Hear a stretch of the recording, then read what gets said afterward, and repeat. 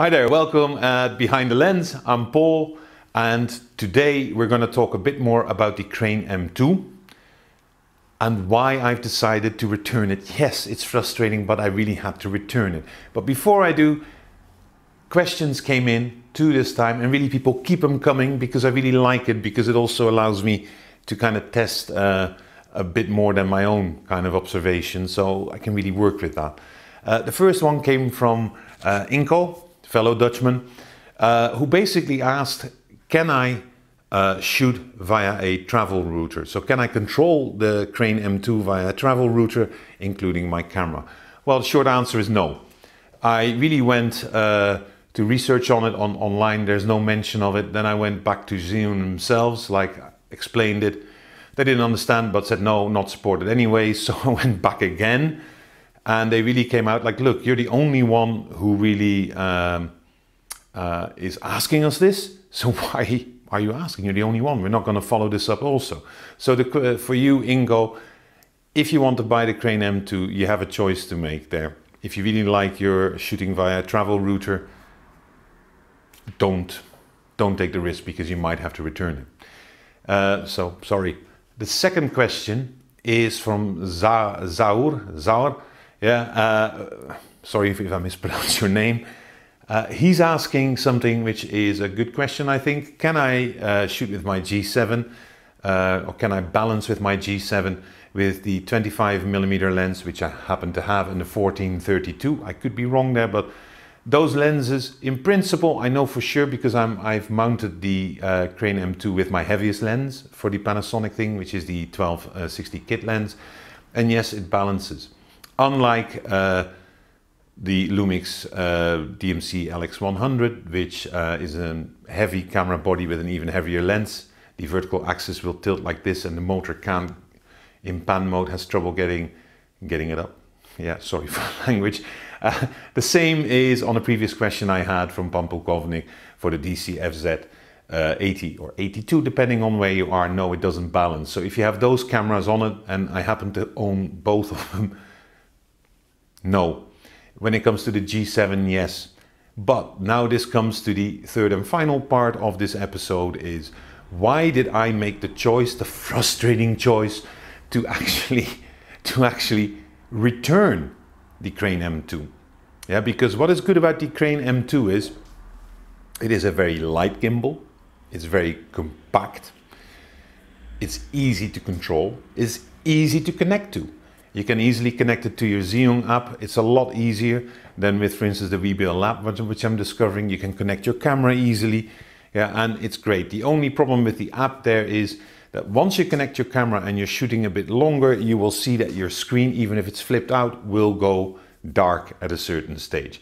And then you're really flying in the dark, because the app doesn't have any kind of connectivity. So you need to have your image app from Panasonic open to kind of see what you're doing. I personally didn't like it, but in Zhiyun's defense, there is a little screw cap opening on the left side of the gimbal, where you could potentially mount a kind of a screen on your mobile phone, yeah, and connect it directly to your camera. You could potentially do that, but I haven't tested that out. So that is the first part. The app is great, but it doesn't always, from a control point of view, so how to control your gimbal, that's point number one. Point number two is balancing.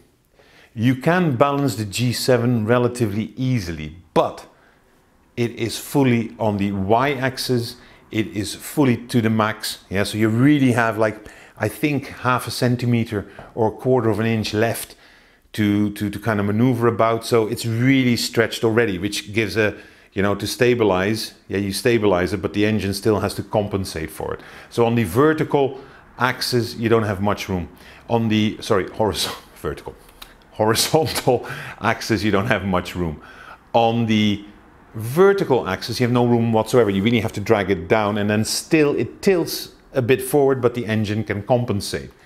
Then you have the so-called press release plate, where everybody's so, ooh, press release plate. Well, fantastic, but it's also stretched to the max. So what you really see is that from a weight point of view, yeah, your G7 is about 500 grams.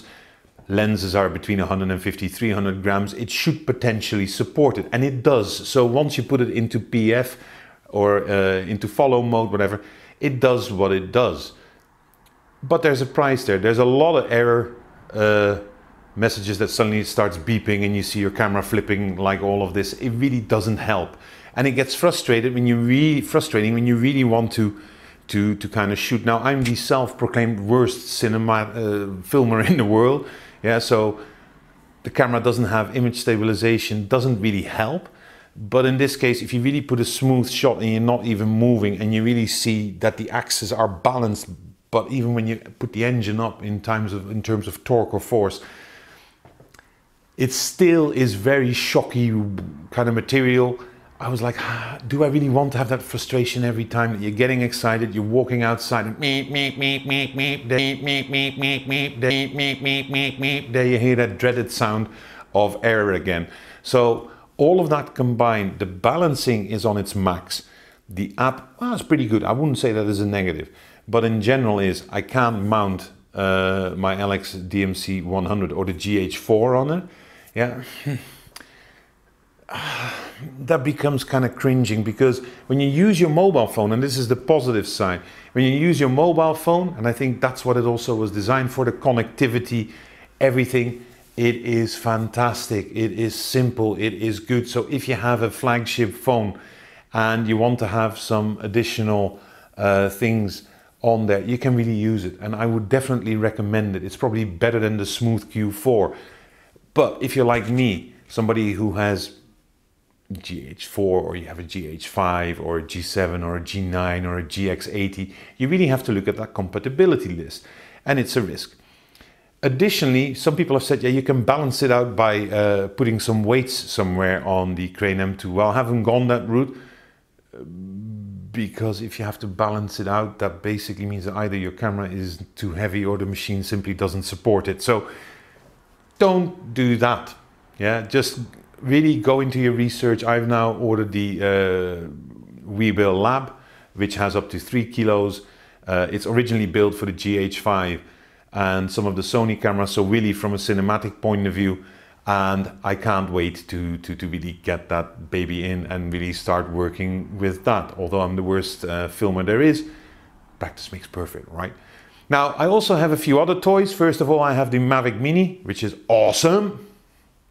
I've already tested it a few times indoors. It really is easy to control, but I'm a first-time drone pilot, so, well, it's not drone pilot, I'm the first time standing like this. So I've also tested its robustness, and it really can smack into walls without any problems.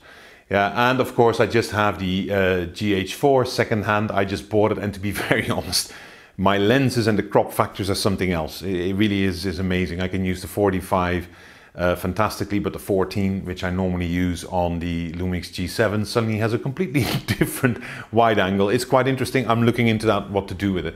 So in the future, expect a bit more of the Gimbal Lab, of the Mavic Mini, and of the GH4, whether or not it's still a good camera for people like me. And I'm guessing I know the answer already. So anyways, if you want to keep up to date, push the subscribe me button, or my pretty face, which is now over there with the beard. I think I have to grow it because over here I look like a fat blob. Yeah. Anyways, thanks for watching, and keep those questions coming. Thanks very much, and see you next time. Bye bye.